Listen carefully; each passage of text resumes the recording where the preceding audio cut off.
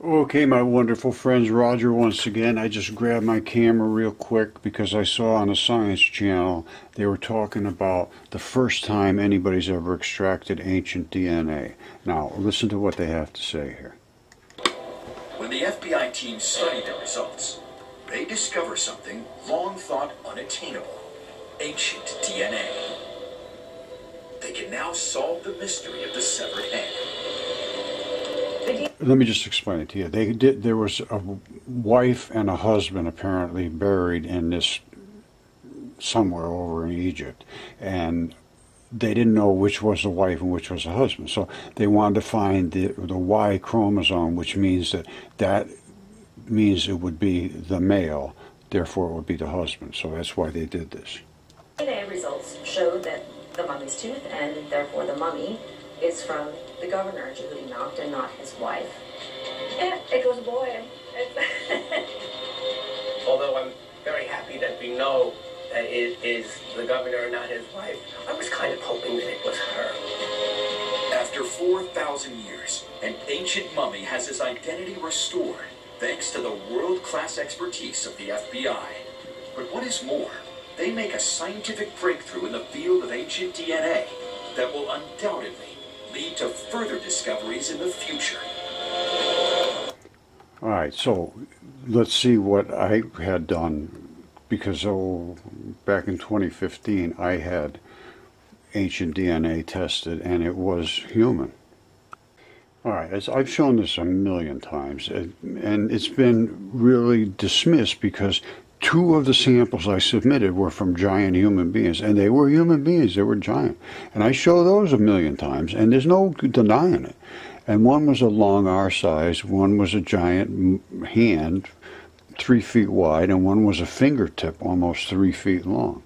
And I'll show them real quick, and I'll leave it at that. This is online as well. I extracted the samples from the specimens that I have here on my property. I sent the extractions to Helix Biolabs. They claimed there was excellent quality DNA sequences obtained from the 2 of the 3 samples, and these are the 2 that were the main ones. One was a gigantic finger, and one was the lung, which is our size. And here's what it could contain: Homo sapien mitochondrial cytochrome B gene and mitochondrial D loop regions. That's what they tested them for. That signifies we're 100% same as humans, Homo sapiens humans. And they did, and it was very, very high quality test. This was no fly-by-night deal. So, and here's what the specimens were. Once again, shown this a million times. Look at the size of this fingertip. And the fingerprints are perfect as well. This is the fingernail.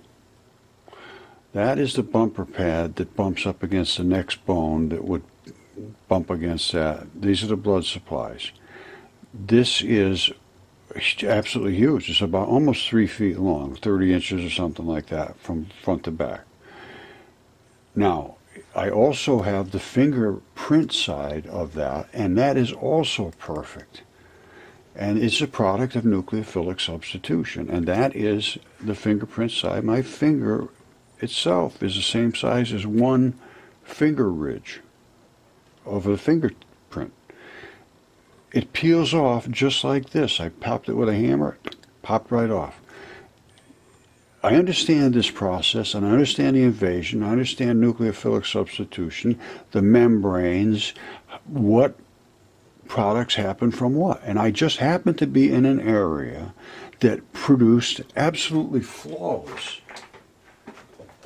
and I mean flawless, preservation. That's a lung. Now, they separate out from the fleshy parts, turn into mud, but the organs and the lungs and the finger, real scrappy stuff, and like even this goose head, turn to stone.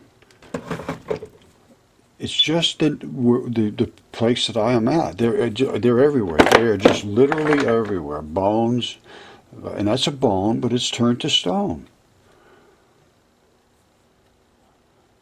All right, and the lung, and this lung was the other thing on the. This was the fingerprint that was one of the two things that was heavy and dense in DNA, because I went right inside there, right from an artery. And this, I drilled right through the red bloody area up in here to get the sample to send off. And it's anatomically exact. I mean, a 2-year-old can tell you that's a fingerprint, and the other side was a fingernail. I mean, there's no mystery here.